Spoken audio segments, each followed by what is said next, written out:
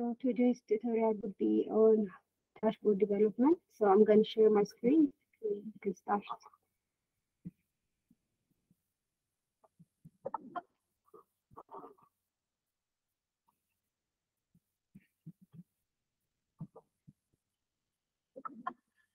I'm audible, right? You can hear me before I start.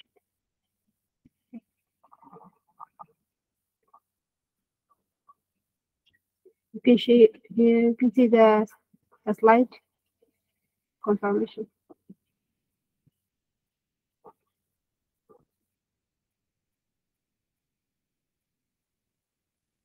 So I'm going to start with the presentation. If you have question or you don't see, you can hear me, please speak up. Yeah, up your whatever. Okay, thank you.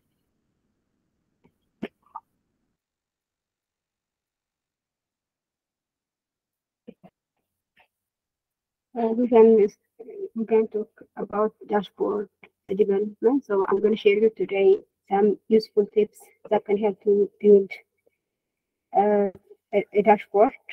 Well, so these tips that I'm going to share with today are not the only ones. There are a lot of tips out there. So I would encourage you to always research, because there will always be new trends and new statistical data for creating data dashboard. So always research.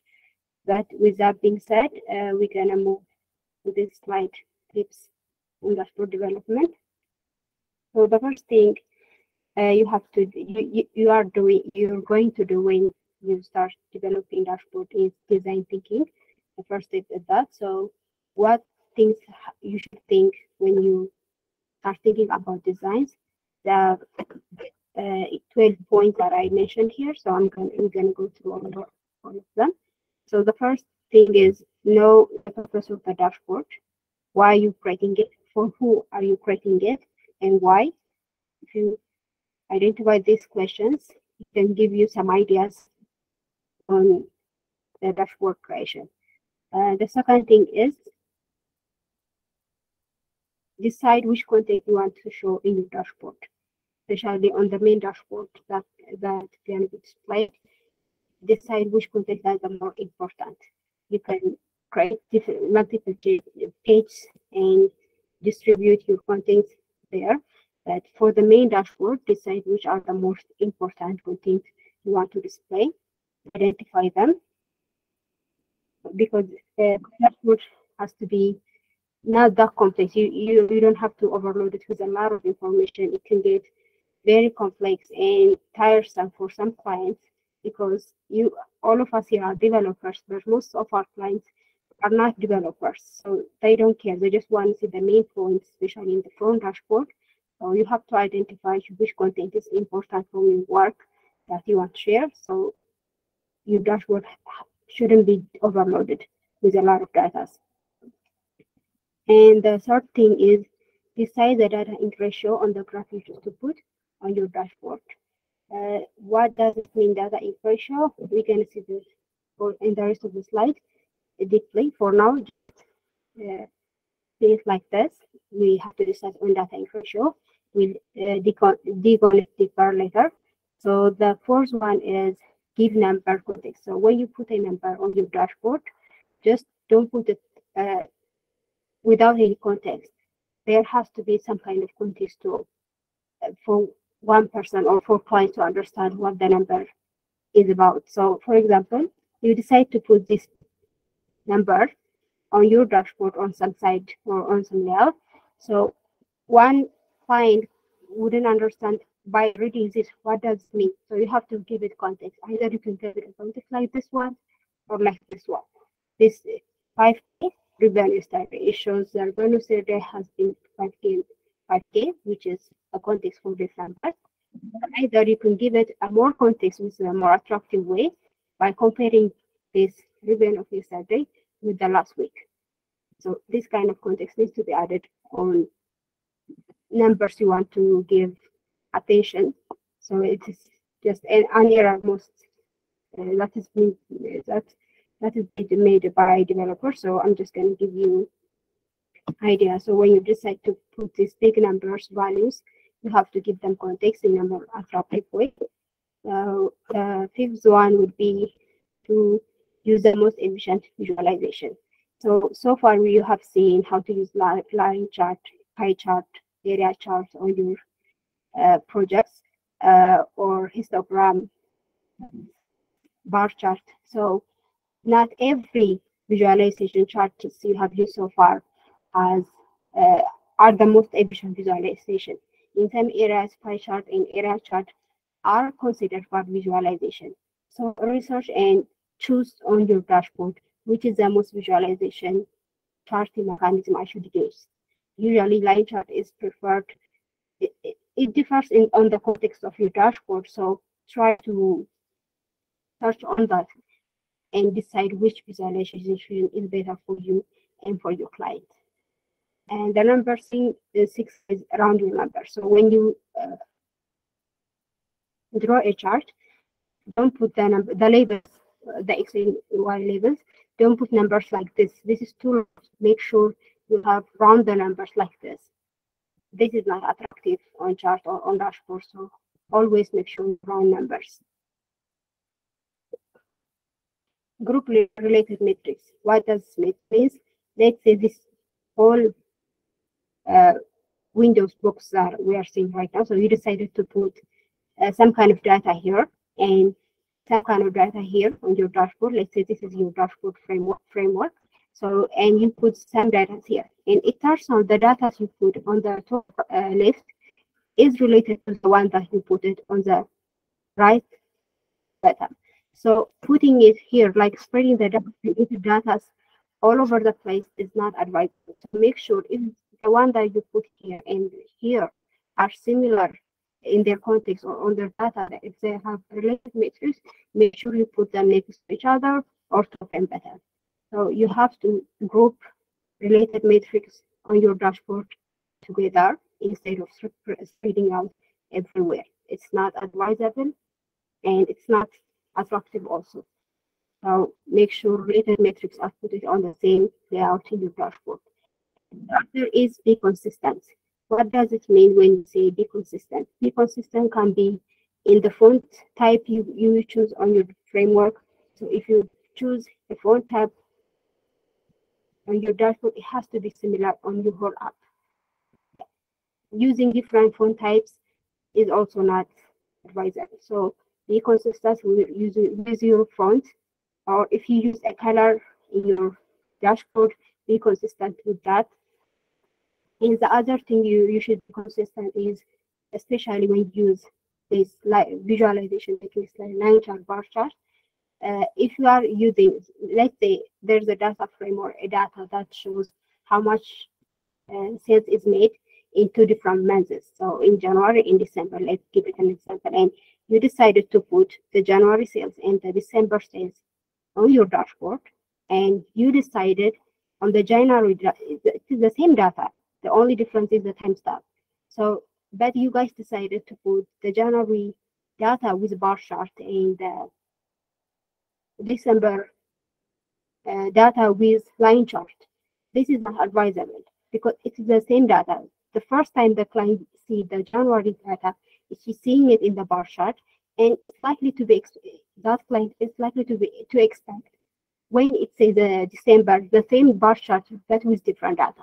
So if you are if you are trying to show the same data with different visualization, usually it's not advisable again. So try to be consistent depending on your data, the visualization type you're going to use. The data is similar, just use the same data. It can feel like you are repeating your visualization technique, then don't worry about that. The right way is to use the same thing for the same data. Okay, so the number 8 would be, number 9 should be show hierarchy. What does that mean? So usually this is a statistical study. When we open applications, the first thing our eyes goes to would be to this side, to the top left side. So if you have this data that you want to emphasize, usually developers put that data on this part of the site. our eyes first goes to this side. This is just a statistical study. So try to understand the hierarchy in how we should put data a window. So try to put the more emphasizing data on this side. There's an hierarchy where we should put things. So try to research on that and make sure you lay out your data that way. So follow your hierarchy. And number 9, okay, I repeat the numbers here. The number 10 would be use clear labels. So on your charts, the label should be clear. They have to indicate what the chart, the purpose of the chart. So have a clear labels. And the number 10 would be remember every dashboard you're creating, it is for the people. It's not for you. Okay. So the dashboard should not be understood by only you. Always it is for your clients, so you have to consider your clients when you make your dashboard. So the dashboard you're going to create for older people has to be different for the one you create for the younger people. So you have to consider your clients, what kind of people they are, and how their level of understanding when you create your dashboard. So you can make it a simple dashboard or a complex dashboard. So at the end of the day, clients decide on your work and make sure they are the first priority in building dashboards. So you have to think like them to build a useful dashboard. And number 11 would be don't overdo it. Sometimes trying to be perfect, we can overdo things, and that can lead to a failure. So make it as simple as you can. It's not about doing it really hard. It's just about doing it smart. So try to be more free when you create your dashboard. And last would be keep evolving. This is put here because every time there's a new technology, a new version, a new update all the time, and new tools are being created every time. So you always have to keep evolving with the new technology, with the new trends. So you always have to make sure you are up to date with the newest technology, with the newest programming language, so you can just go along with the world. So make sure you always keep evolving with the changes that happen in this area. So now we're gonna go back to this number 3. So the reason that I decided to put a pressure on data ink ratio is because an important technique, especially for data science. So please keep follow. We're gonna see this one in detail. So this is data ink ratio. What does that mean? So this concept is first created by a man named Edward Taft. So he's the person who came up with this idea. So he says the data ink ratio encourages chart creators to examine if all elements in the chart are relevant in the chart message. So in his words, he said, above all else, so show the data. It's not about, we don't have to worry about more about how pretty the chart is. We have to more worry about the data that chart shows. So we have to, he clearly indicates we have to worry about the data in the chart. So how much data are we supposed to put on that chart? Which are the most relevant? So this is all about data ink ratio. We have to make sure the ink or the print we put on that chart is fair, is important. Not everything has to be put in our chart or in our visualization. So this is the whole concept what data ink ratio is. So there's a definition of data ink ratio. Is the amount it represents the data compared to the amount of ink used in graphical presentation, including non-data elements. So to understand this concept, I have 2 examples in chart. So that will clear up more. I want you to have these 3 points when you think about data ink ratio, clear message, saving time, and saving space. So the first thing, your chart need to have a clear message. If the data you put it on your chart are conflicting the message that you want to pass, those data has to be removed from that chart. So the first thing, your chart or your visualization has to have a clear message. It has to have save time. When clients see your visualization, they shouldn't spend more time trying to understand it. It should be not hard for your client. It should be easy. So your visualization should save time, your time and their time, because if your chart or if your visualization is complex, not only will be your client's time that will be in waste, it will also be yours, because they will always keep asking you to give them a description, and that just waste everybody's time. So it has to save time with visualization. And the other thing, you have to save space, because sometimes you want to show more data in your dashboard. So if you waste space on one chart, on one visualization, it's likely you will have more spaces on your window, on your dashboard, to show other context of your findings. So you have to make sure these three things are included on your visualization, on your charts. Make sure it's send a clear message, it saves everybody's time, and it can save space.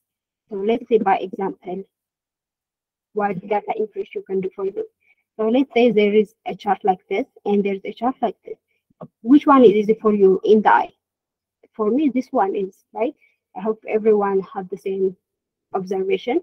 So these grids you put here are unnecessary. This data, these numbers, and these numbers give the same explanation. So there's no need to put both of them on a similar chart. So you should remove these data.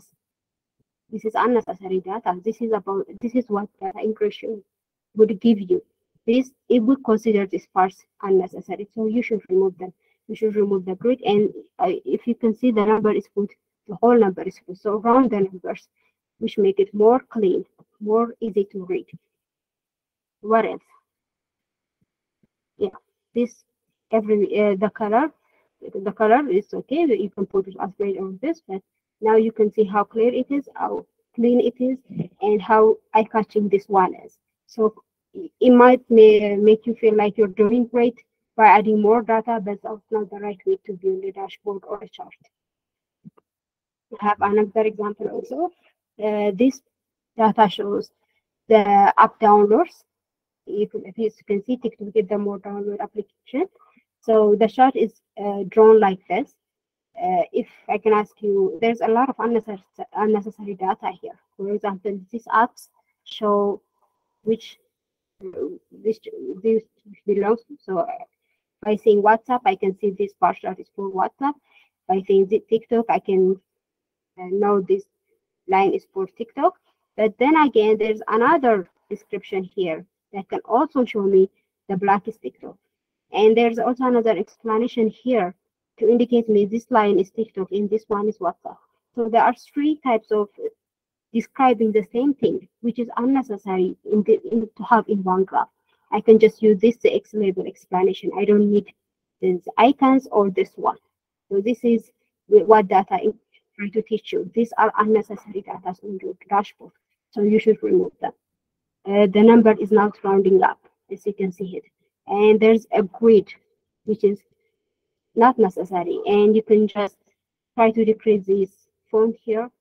The app downloads, it's too big. What else can you change? And it can show you here the header itself is descriptive. App downloads in millions. So one can see this header and this know what the chart is talking about. So there's no need to have another label header on this side, million of downloads, and up the header is enough. So in this step, we can see line how we can change it, and the background also can lose focus of the user's view or the client view. So it's not that much necessary. So remove it like this. Whereas in this state, all these data, unnecessary data, removed. The grid, the next one, we can move the grid again. So we can round up the numbers here. We put it. We remove these labels here. And if you have an option or the tool to make the labels to be written on the chart, you do. But if not, it's okay. You can also put your labels like this. It doesn't matter. So having also these different colors in bar chart, mostly it's not a good practice. So just pick one color and try to, or in this case, just board the one that with the highest downloads, TikTok, WhatsApp, and then you can give them bold color in the other, so light color. And this is the final output according to data ratio. This is better for a client view to have it put it in ascending order and just highlight the one with the most download with color. Remove the, I can see the data clearly here. I can get all the data I need. It shows me up downloads a million. So by reading 850, I know it's a million. So it's 850 million downloads. So it's easier like this. So data integration give you this idea how you should represent your data on your dashboard. So this is a concept. There's a lot of reference on data integration. So I have put that on the reference.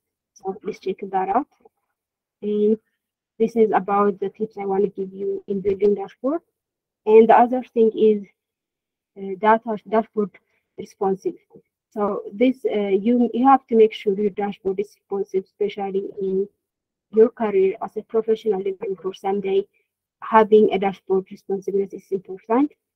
What does it mean when we say responsive? It means the dashboard you are building on your desktop has to be compatible when it is being displayed on mobile devices, on tabs, and every devices. It has to be size compatible.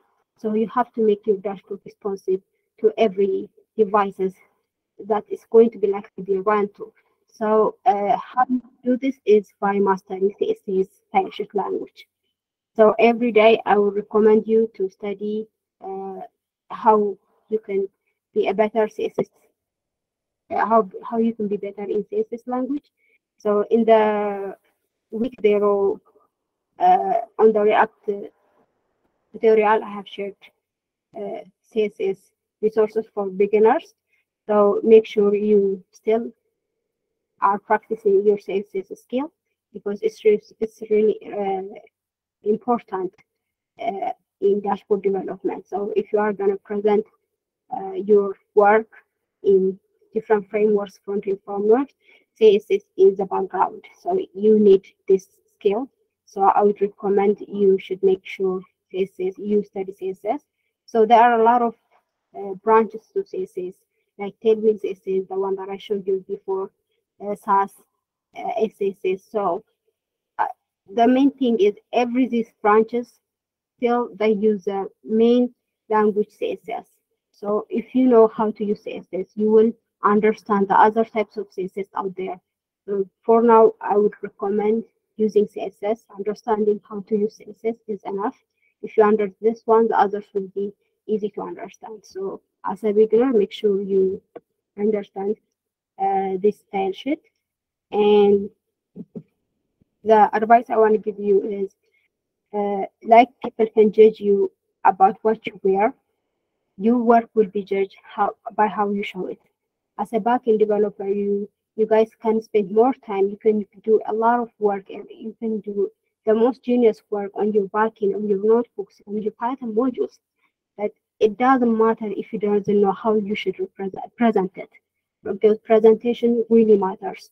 So you should take how to build dashboard development seriously, because when you go out to the career level in your work time someday, your presentation matters. How much genius you are, how much smart you are. If you don't know how to make a presentation for your work, it doesn't matter. And most likely your clients are not developers like you. They have no idea how development works. They only judge you by what they see. So you have to make sure, like how you can make your close neat when you have important meetings, you have to make sure your dashboard is neat also. So its presentation is really important. So I would advise you to take it very seriously. And the other is deployment. Yeah, depending on the dashboard framework you use, there are a lot of deployment. I put this one considering you are building on Streamlit dashboard, so you can follow the steps to deploy your app on Heroku, or you can do this the Streamlit deployment also. They have their own deployment. So if you are using React, again, you can use Heroku.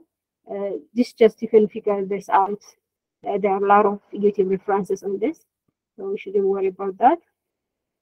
But every dashboard needs deployment. So I'm gonna finalize this session by quoting what I've said on dashboard development. It said never underestimate your audience. It is the most common mistake made by presenters. It is not about you anymore. It's about your audience relationship with your content. So you have to remember that your work is not about you if you are doing it for someone else. It's about the client. It's about the audience. So you have to understand what your audience want. The dashboard you have to build for an older person shouldn't be the same as the one you can build for a younger, more skilled or knowledgeable person. So you have to always take an account your audience needs when you build a dashboard. What do they want? How do they understand my content?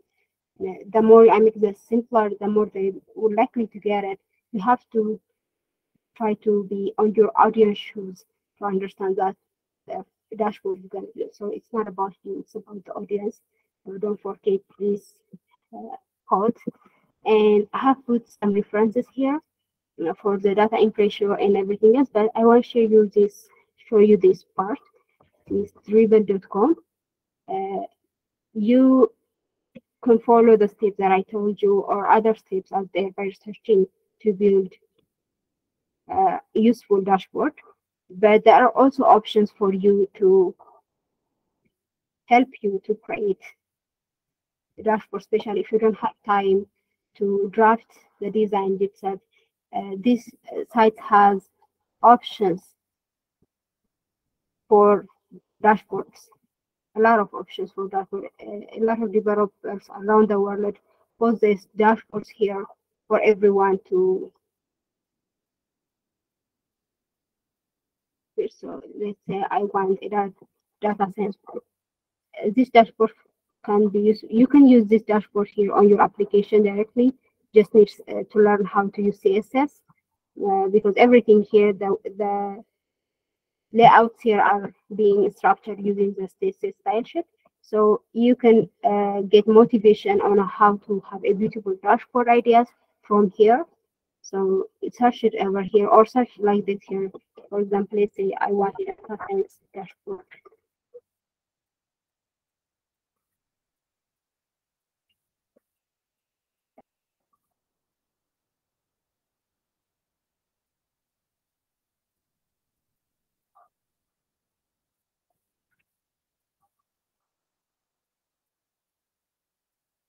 You can see, I don't think you can see it, right? You can see what I'm trying to show you. Okay, sorry. No, we can't. Okay.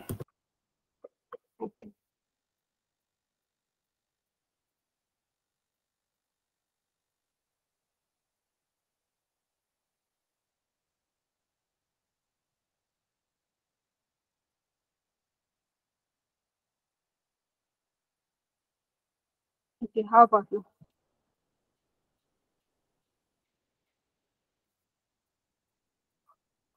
Can you see it now?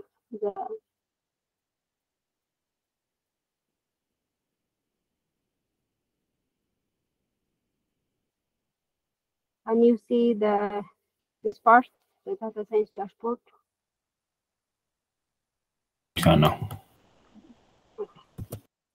So here, this dribble.com, I have put the link on the slide.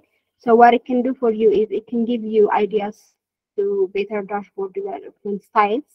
So this are a lot of developers out there put their work in this dribble.com site. So it can give other developers, either you can copy their dashboard for your own benefit, but like I said, you have to know how to use CSS. So they have these beautiful dashboards. Everyone, there are a lot of beautiful dashboards that can motivate you to create a better dashboard. So this dashboard came when I researched data science dashboard. For a lot of purposes, just write the idea, the purpose of the dashboard that you want to, and if there is a dashboard that is built like for that purpose, you'll probably see the result here. In the same way, Pinterest also gives you the same advantage. So that please check these sites; they're really useful. And the other, these two I put here, the Unflash and Pixel.com. If you want, usually most front-end developers know these four resources. Unflash.com can give you unlimited number of images in any area. Pixel do the same thing. In addition to it, gives you fewer minutes videos also. So if you want to style or make it your dashboard more beautiful and you want related image to the work that you're doing, you can have resources of beautiful images and pixels videos in these two sites. So this is about the presentation. Okay, thank you. If you have any question, you can forward.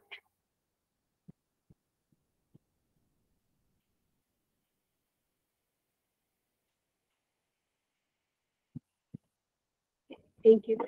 So first of all, is it clear the message I want to pass today?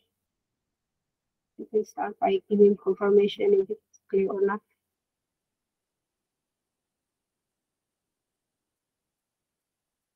I think it's clear. I think it's not a much complex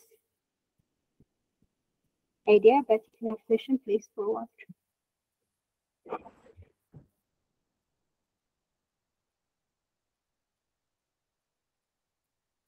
In class mode, how you can connect to that project.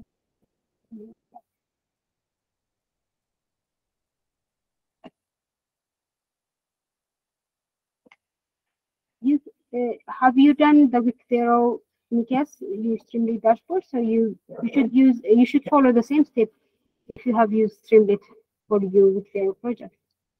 Put the data you have found in this project in your XSL database and access it from your Streamlit dashboard and display it in different styles. It's an answer your question. Just try to use these tips that I gave you today, and there are a lot of them to make your dashboard more professional.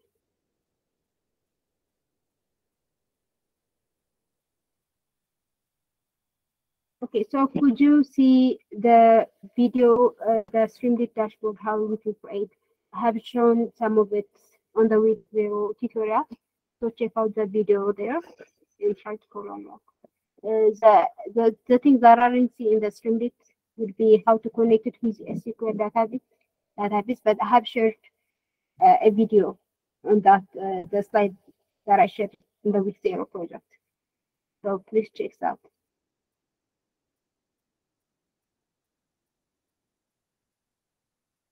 out. Finally, you can, I think you can share a screenshot, but you will get more point if you deploy it and share at the link.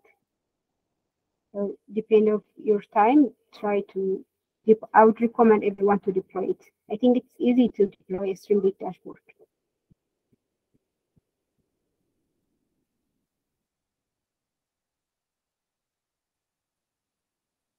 Yes, yes, you need to connect, use Streamlit with your database and retrieve the data from your database.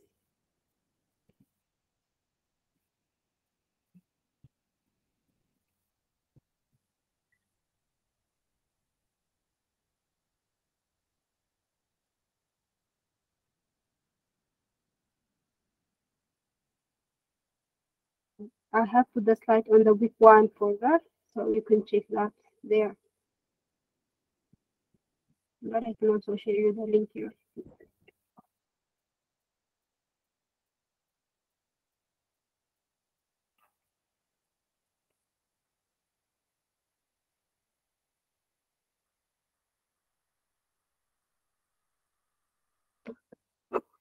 Is there any question or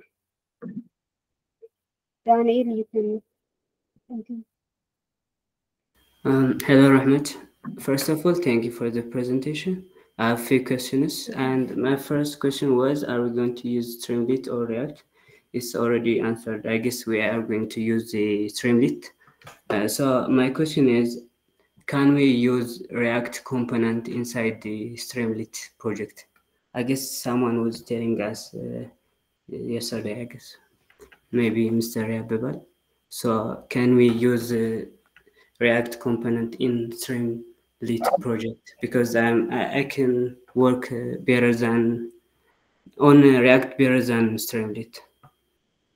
Yeah, you can use React as the whole framework for your front-end. Streamlit is not a requirement.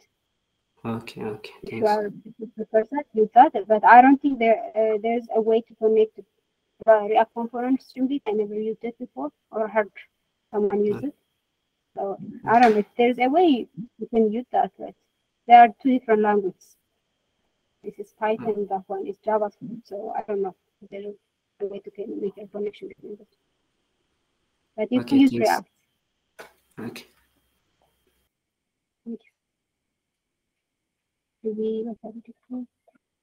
So when you deploy if you are using Streamlit, when you deploy it, you have to deploy it over the internet. You can share as your local host. There are free softwares to deploy. It's React. There's Heroku can help. On Heroku, you can deploy up to 5 projects for free. There's also Netfly for React, and Streamlit has its own deployment. It's also free. If you notice that after you run your Streamlit, there's a deploy option. I think that can give you a free internet URL to deploy your your app over the internet. So there are people on the Wix0 who have deployed their work. So ask on the Slack. I'm sure they will guide you. But it's really easy. I think it's Abraham. I think it's on the 10 Academy YouTube channel. So join, search that one, and you'll find all the videos that have been uploaded so far. If you haven't found it, reach out for the 10x team.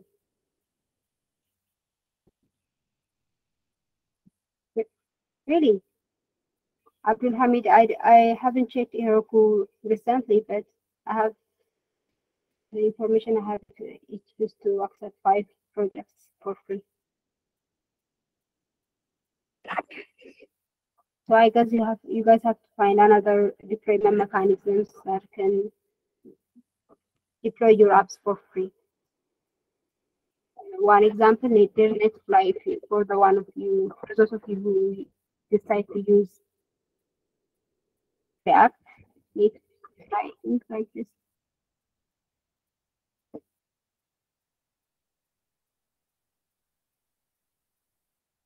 Okay, thank you for the information, Abdul Hamid. So, any questions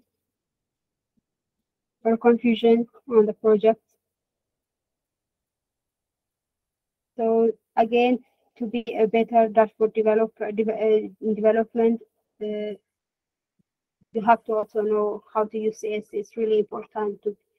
It's a tool that can give you a very attractive way of making sure it's a tool to make an attractive dashboard. So please practice. Just give 30 minutes every day to practice or to improve your CSS skill. Just can give you the power to do everything you want to make the dashboard more attractive. So don't forget to practice your CSS skill. Okay, if you any questions, okay, so I'm gonna take the 5 minutes as a response that you have understood everything. So if you have any confusion and everything, please reach out to me on the Slack, and me and Imtihan. So we'll help you as much as we can. I guess this would be the end of our tutorial session. So thank you for being here, everyone. Thank you.